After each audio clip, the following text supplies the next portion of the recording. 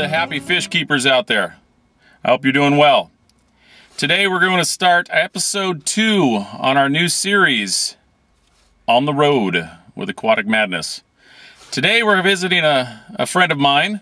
He also has purchased a few fish from myself. He is a very meticulous, not to say that the hobbyists that I visit or any of them that I've dealt with are not, but Dave, he is very meticulous, beautiful tanks, he's constantly keeping those tanks pristine.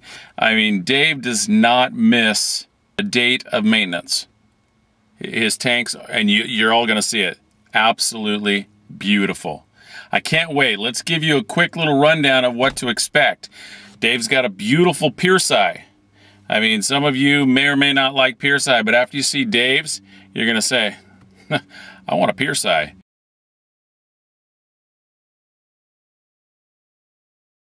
He's got a Regan eye.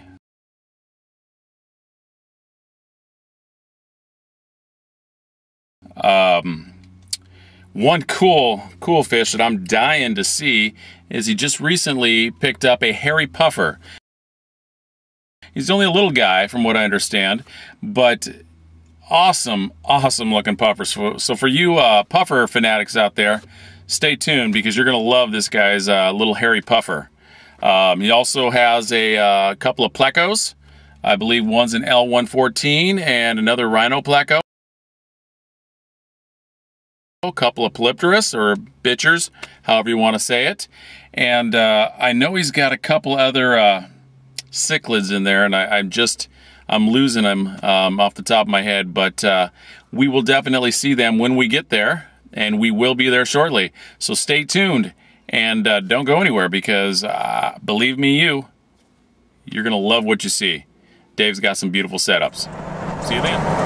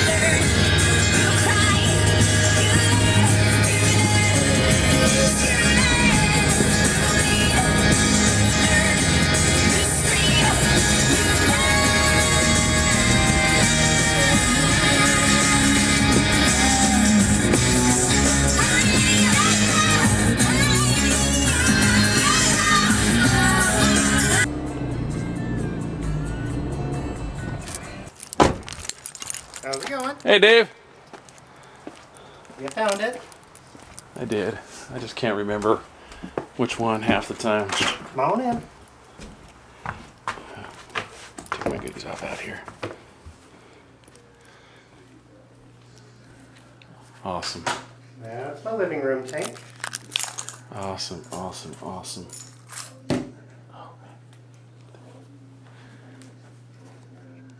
A little lightly stocked right now. Just got rid of my 7 red hook silver dollars. That's too bad. That would have looked cool to get on video. They were totally sweet, but they would have been spazzing out just the fact that you're standing where you're at. Are they getting that crazy? Yeah, they were. Were they almost as big as the pierce eye? I mean, were they getting big? They were big. They were really big. I mean, not as big as him, but they were still big. Looks nice. Your water's always so beautiful. Always so clear. That's kind of the deal with the wife, to have this big tank here. The deal is it has to be clean because it's in her living room. Yeah. Them wives. They can get in the way. Just kidding to all you wives out there. So how big was your red hook when you got him, when you ordered him? Which one? The red hook or the snook? I'm sorry. The snook. He has barely grown. Yeah. I've did a little research and found out they are slow growers. Another one of those slow growers. Which is actually good because they're very predatory. He'll get used to the fish in here. He will take down some big old chunks of shrimp and food that you're thinking, wow, he shouldn't be eating that. That huge mouth on those little guys. Nice. I gave everybody a little prerequisite to your beer side there. And he's definitely beautiful. I mean, he is, what would you say, is it about 12 inches now? I'm thinking 12, and I'm thinking it's a girl, and I'm thinking she's maxed out, because I got her from you October of 2012, and she was 5 inches at that point. So she's a good, almost good couple of years then. Yep, yep. And they hit maturity at about 3 years, so she's, I think, right there. I think she's done. It's kind of why I'm leaning toward a girl, because just size. She's a beauty. And your reg and I healed up nicely. Really good. The way, from what you described, how she took a beating, or it took a beating, it's got some phenomenal. I'm glad you took that from Lloyd. It's got some beautiful colors. Yeah, now that the aggressive fish is out of there, it is doing so well. Very personable, very calm. Gets along great. That's beautiful. I hope the one I kept gets that much red in its fins.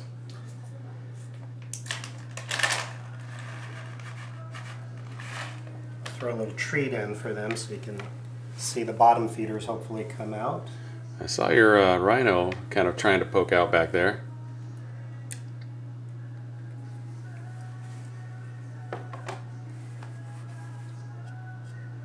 Come on, don't be shy. Come on, Snooky.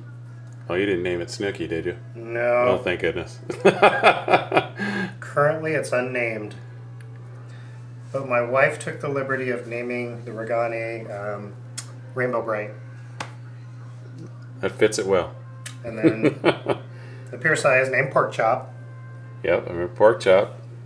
Because when she was little, she was an absolute pig. Still is. There comes the Rhino Pleco. Oh, those are really cool looking. I gotta get me one. Yeah, it's got this really cool little ridge right on its head that most of the plecos don't have. It actually reminds me of something from Star Trek, like it should be a Klingon fish. Is his name Klingon? Nope. Unnamed. Worf? He's an unnamed one. There's my Hoplo cat. And how big does the cat and the pleco get? I've heard conflicting reports on those plecos up to 16 inches. Wow. So I'm not positive on that one, but he's got plenty of room in here. The Hoplo cat's probably full grown, probably about 5.5, 6 inches by now. So that's kind of a perfect size catfish for people, you know. I know on Facebook I've had several questions come, you know, forth on some of the forums as to, you know, catfishes that would do well with cichlids that stay a reasonable size. So that right there, you're saying, would be one of them then. It's a perfect fish for not overly aggressive cichlids.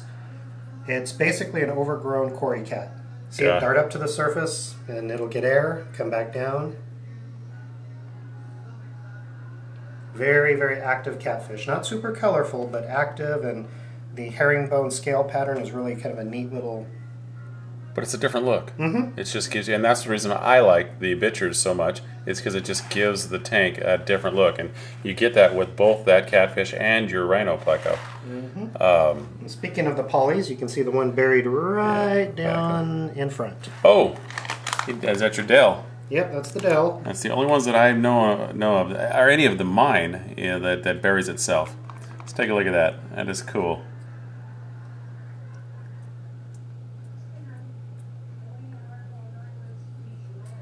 The rest of his body's buried. How big is he?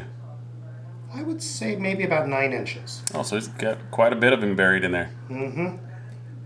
Oh, there he comes. Little wiggle. And out he comes. Pleco was playing with his tail too much. So I do get a little interaction between the pleco and the polys in a bad way. Sometimes it's more the territorial issue in this tank as opposed to the want to suck the slime coat off. Correct. So you'll see the same thing with the pleco and the Hoplo cat. The pleco is a little bit one of the more aggressive species. Is he always this active? Yes, extremely active pleco, out all the time. Nice, very nice. He's got a beautiful sail fin, and so far nobody's really ripped into him, so he's doing good. There's one more poly in the very back corner. I'm trying to get him, and he got his head. Yeah, he's really a shy one. I can't even get him out with food. Is that just Senegal? Or no, that's the Wixie. Wixie. Yes. Mm-hmm. Yep. That's right. It's the one that you had for sale. Still looking to sell him? Don't know. Part of me wants to keep him. He's doing great in this tank. There's no issues with him. Right. It's just he's really shy. I've heard that my Wixie doesn't come out unless I'm feeding. And I do have, my other bitchers definitely try to bring the personality out and, get it so it can, interact with all the others. Mm-hmm. But, yeah, I see that one probably the least often. Can't speak too well. I love this pleco. Because every time I've seen them at the local fish stores, it's always been small, and so you've never really see the colors. I'm noticing that on the back of the tail fin, it's got a yellow stripe. Is that something that gets more prominent as it gets bigger, or does that just happen to be yours? I don't know. I've seen them in all different color combinations. More like a combination of different colors with no really pattern to them. So I couldn't tell you. I'm not sure. Right when I want to focus and zoom in on his tail, he here goes the disappears. poly. Come here.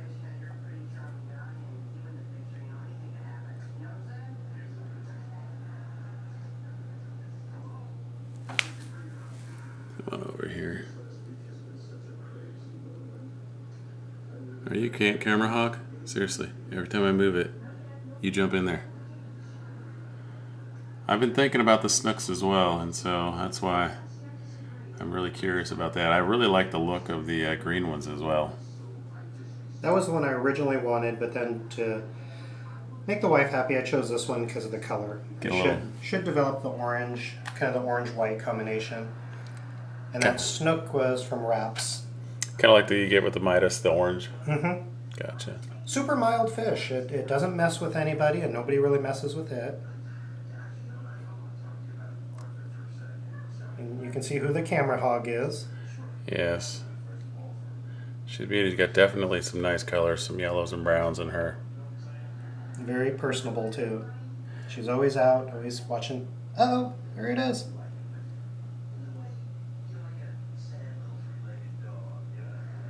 It's like, I want some airtime. I think that's the most I've seen it all week. And you moved over here, but that's all you wanted to do is just get them buried. Yep, there's the camera hog again. It's like, I'm so good looking, I want to stay on here. Right on. So what kind of lighting do we have on here? This is the Current USA Satellite Plus lighting. And is this what you ended up with after the issue we had with that one company? Or have you always... I had the Beamworks on here, which were great economy lights, but they were always kind of really too dim because they were just a single bright. Right. And then the other weird thing is the two fixtures actually didn't match light output. So on one side of the tank, it was slightly a different color tone. Yep. And it just bothered me. So even though it was the same fixture. Same fixture, just it must have been a different LED that they used because they are Chinese-made fixtures. I still think they're a great deal, and I think they're a great value for the dollar. But these Current USAs are just beautiful lights. This is in the full spectrum setting right now. And reasonably priced? Not too bad. I got these on a Black Friday deal, so they were cheap. Okay. Otherwise, I think they're a bit pricey, but they are very nice lights. I don't use any of the effects, any of the gimmicks. I really do think it's gimmicky with the remote control and whatnot, but the full spectrum is just a beautiful light, and I love it. Definitely lights it up nicely. Yep. It brings out the colors in them, especially in the Regani, however you want to pronounce it. It's, yeah, if mine will look like that, I will hold on to it. Actually, I have to breed the darn things. Nice. It is nice. And I know you did something funky. I really shouldn't say funky. Something unique with your filtration too, didn't you? Custom spray bars, which a lot of people with FX5s tend to just use what they give you. And I really didn't like how those outputs were that they gave you, so I did black PVC, and I actually ordered it black. It was a little pricey compared to just the Home Depot stuff, but very nice because it blends into the back. You can't even tell they're there. No, that's what I'm trying to get the camera to see it, and I was looking for my phone to shine a light up there to look at it, but you're right, you can't see it at all. Yeah, just totally blends in, and it gives nice surface agitation. And you can see the surface agitation is beautiful, yes. Yeah. So a lot of poo and things floating in the water right now because I just got through feeding, and they stirred up everything. Oh, it's okay, you can't see it on the camera. So on this particular tank, you can see the big inputs, so I've got 2 FX5s going. Yeah, it's more than enough on what you got here, so Yep. keeps this thing nice and pretty. How often do we do our water changes in gravel vacs? I am very religious about that, so definitely at a minimum twice a week, usually about 30% twice a week. I find if I go too much, maybe like upwards to even 50, sometimes I'll get little mini cycles happening, so I just keep them small. Yeah, that's what I do, and I have a lot of success with just a little 35% water changes, and that's my big concern with a lot of people out there saying, oh, I'm going to do a 50 or 75% water change today, and I'm like, the only thing I can ask myself is why. Right, exactly. I just don't get it. Even if you're only doing it once a week, I just don't get it. I don't understand why. Exactly, totally agree. There's no need to go that extreme. Nope, a good gravel vac. And so in my regimen is also twice a week. And the one time a week, I'll do the 30% just a water change, and that one doesn't take me very long, 4 hours. But the other time a week, I do a thorough gravel vac in all of them, and it's about another 30 to 40%. Maybe closer to the 30% side, but it's, yeah, I mean, if you want your stuff to continue to look beautiful and nice and your fish looking beautiful as yours do, you got to make them happy. You got to give them what they like. Yep. And one of the things you may notice is there's no heater. Oh, that's right. You don't have a heater hanging in here. You have it sitting inside your FX5, don't you? Actually, I custom plumbed 2 of the high door 300 watt heaters into one of the FX5 lines. So it's all under the stand, so there's no visible heaters inside the tank. So it's not even in the back either, it's down underneath. It's down underneath. Nice. Just a little custom plumbing to do that. And then actually on the other FX5, I'm using a turbo twist UV just to make the water a little bit more sparkly. Nothing wrong with that. Because I do get just a tinge of green water on occasion, because this is kind of near a window, and the window will get it to green up. Do you mind if we look and see what you did? It's dark down there, but it is very dark. Let me see what I can come up with. Don't know if I have a flashlight available. Yeah, I have one on my phone, and I left it in the car. And I left my phone upstairs. Wouldn't you know?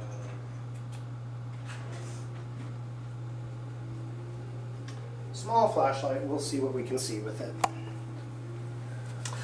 So, not the cleanest install, but you can see the UV filter in the back, the twin heaters plumbed up to the FX5 there. Oh yeah. So you can see my messy clump of wiring for my lighting. I actually have 2 sets of lights. There's a little set of moonlight that come on in conjunction with my other lights, so it gives it a little bit of a dusk-dawn effect. Okay. I had actually tried the current ramp timer on this tank, and it was horrible. It acted up, and I think they have a few bugs to work out there. Food-wise, you can see my little Omega-1 selection. and a little NLS. NLS down there. I had also tried the Southern Delight, which was a good food, but in my tank it was a little messy. And I think if I had some overflows that would suck off the gunk off the top, it would probably be better. Get rid of the film. Yep. So for what I'm feeding right now, the Omega-1 is a real clean food. It is definitely cleaner than the NLS. And his stubbornness persisted. Nice. So he's got lots of attitude. I just realized the stupid thing was on pause. I wonder how long it's been on pause. Uh-oh. It's going to piss me off. I want to see if when I changed it to light, if it went on, if it did, if it paused itself.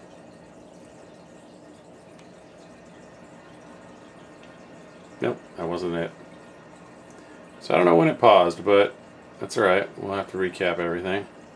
Gonna have to go back over and look at that puffer. Sorry guys, we were on pause for a little while. And I'm sure we missed something, but I'm not sure what it was. I think I'd get used to this, but oh well. So both of these tanks also have LED lighting. The puffer tank has the current satellite fixture, not the plus. It is just a basic LED with some wired-in controls.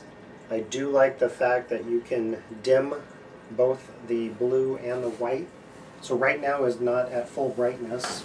Oh, okay. It gets very, very bright. But with such a shallow tank, I don't have to turn it up. Right. But the fixture is absolutely tiny. I cannot believe how small that thing is. And I like the idea of the dimming feature. That is kind of cool. And when you say tiny, just slimline and thinness, right? Well, the width of it, if you actually can see it, that thing is probably only about 2 inches wide. So is this the brand that Corey sells? No, he sells the Finex. Okay. And then you get one of the big marine lands up there, right? Actually, that's the Aquatic modular.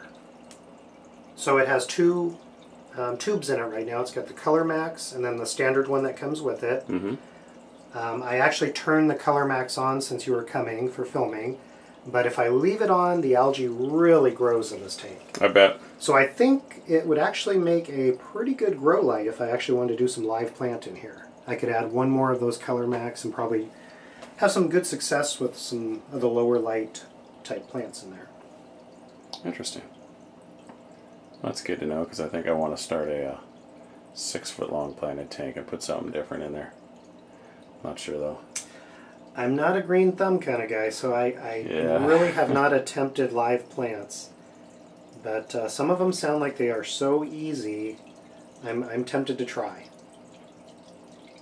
A lot of upkeep.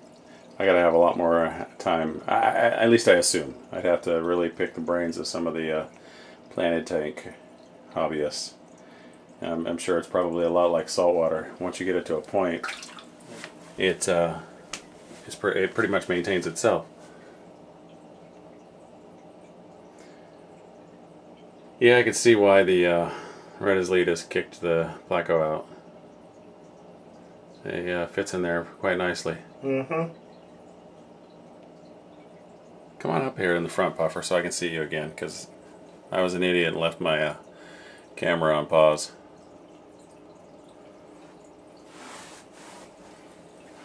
Usually after he eats, he usually just veges and digests, so I think he might be doing a little exercising, kind of getting it all settled in place. Don't exercise yet. You still got more food over there. Now, is he, from your experience so far, is he done eating? Do you need to remove that shrimp that's still in there? I'll pull it out. He's done. Gotcha. Usually I don't even feed him that large of a piece. Usually I cut it in half. I tend to like to do smaller feedings with him. So he's good now probably for a good couple days. Definitely. Interesting. Yep. He's set for a little bit. And one of the things that motivated me to go with this particular puffer is that they do not require as much teeth maintenance. So probably, realistically, I may have to feed him once a month something a little bit on the crunchier side to keep his teeth in check.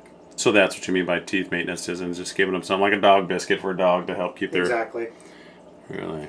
So something with a harder shell, like a, frozen crayfish or something that he has to actually munch into a little bit. Sorry, I kicked that off, sorry. I've noticed that some of the puffer owners feed their puffers clams on the half shell and they break it open. Does that constitute working the teeth a little bit to work that? Usually because he would have to scrape on the shell to get the meat out. I've never actually tried with him yet to see if he would feed off of a clam like that. He has associated motion with feeding, so anything that drops in the tank and he sees it fall, he goes after. But you notice the pieces of food just sitting on the ground over there that he didn't go back to eat. Right. Yeah, if it's not in a moving situation, he pretty much leaves it alone. Gotcha. He's not if it's just sitting on the ground, he's done with it. Right. So that's hence the reason why you sticking your hand in there is giving you concerns for him to chomp on you, devour your little finger. Oh, it would draw blood. Yeah, I mean you saw how he just bit through that. Oh yeah. That shrimp. And made took no effort whatsoever. Yeah, he's going out for his after meal swim. Yeah, I did a lot of research before deciding to jump into getting a puffer. So what was that you said again? You did what? A lot of research. Hear that, YouTube? How many times have we tried to help people or have answered questions from people that jump into purchasing a fish and without any research? I applaud you for that one. So what did you learn about him that anything exciting or anything that you actually have to be prepared for, or is he? He is actually one of the easier puffers to take care of. That's kind of why I chose him. And the other thing I liked about him is he's not really the type that buries themselves. Okay. There's a few other puffers in his category, like the arrowhead and the Congo puffer.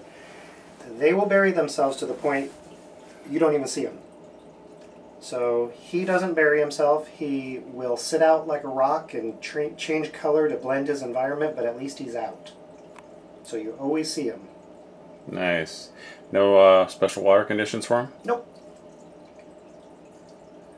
Though the one thing is, because of the type of foods that he's eating, like the raw clams and shrimp and things like that, the water quality can go down very quickly. So after you leave, I'll suck out the leftover pieces, and then with his tank, he gets a little more water changes than typical. So probably upwards to 3 water changes a week for sure. Smaller, but just more often. It's all right. I'm sure he doesn't mind. And how do you do your water changes? You just flip the hose out the window? Nope. Here I have a bathroom right next door, so I just hook up the python right to the sink in the bathroom and do it that way? Yep. Especially considering these 2 tanks, a 72-gallon bow and a 40 breeder, are upstairs in a 2-story house. So it's good that you have an upstairs bathroom. Yep. Otherwise, I would not have even attempted to have the tanks up here if I had to lug buckets up and down the stairs. Well, that's just it. You know, I had a tank upstairs at my place, and it was a little 40 breeder. I just stuck the hose out the window, but I noticed that it started to turn the side of my house a different color. Like, wait a minute, how can it be doing that? That water's supposed to be clean. But it does help to have some way of doing it. So my new place will just have a nice big fish room, and I don't have to worry about it. I'll just live in my fish room. Have my office in there, have a bed in there. So I guess you would call my new fish room my bedroom, right? I like his colors. I'm happy with him. He's really nice looking. So what kind of deal did Lloyd want to work with you for him? Well, since I got a fish downstairs from him at no charge, we're just doing an even trade that way. I'm just going to let him take this one.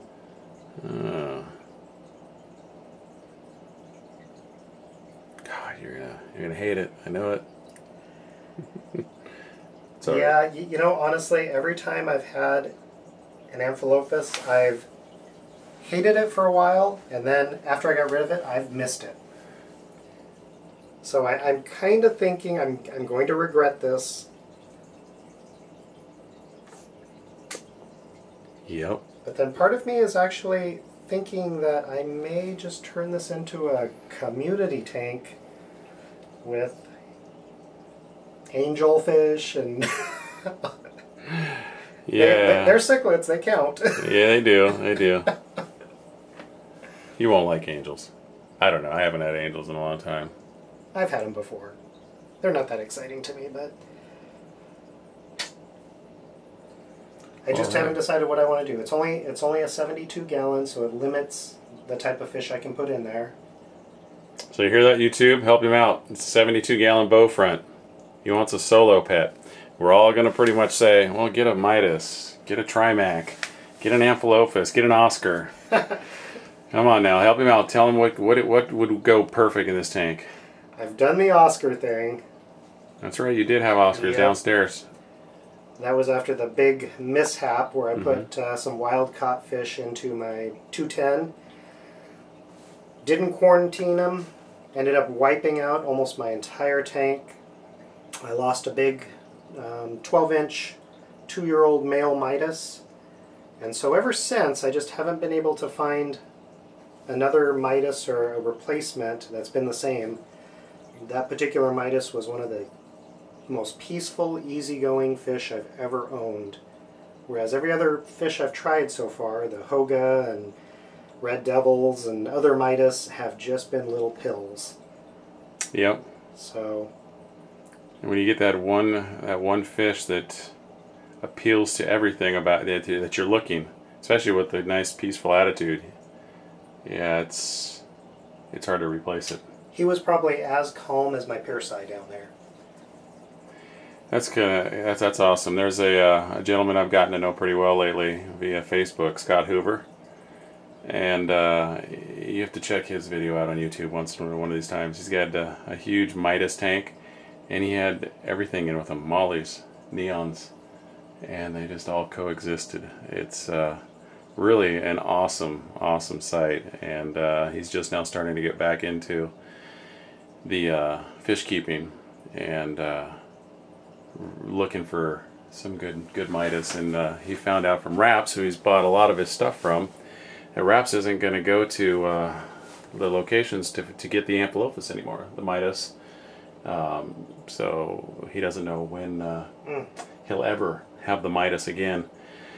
So I'm been looking around locally, because I know Tom bought one or several from Jeff before he, one of his last orders. But he lost his in that big fiasco he had with his ex-wife. So yeah, so we're on the lookout of some nice big orange beautiful Midas. I know I have a couple of barred ones from Rap's last shipment, but they're barred, and I've never had a barred Midas, so I got them just to see exactly what they look like.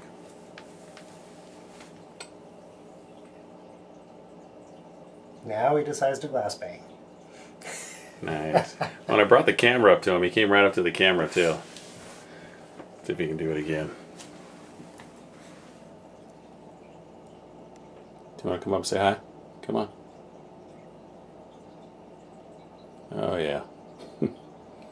You know you don't want to get rid of him. I'm not making it easy, am I?